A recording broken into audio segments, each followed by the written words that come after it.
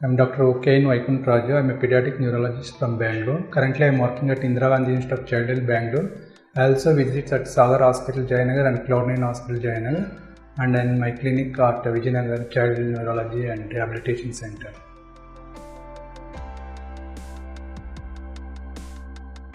Spinal dysraphism, it is where there is a problem in the spinal cord development. Usually at the lower end of the spinal cord, there will be various types of development anomalies. Spinal dysraphism is a general term used for this developmental malformation of the spinal cord, and syringomyelia is one of the type of spinal dysraphism. In the various causes for this type of problem is usually when mother is having not a proper nutrition, especially lack of folic acid before conception, like 1 to 2 months before conception and during conception and after following conception.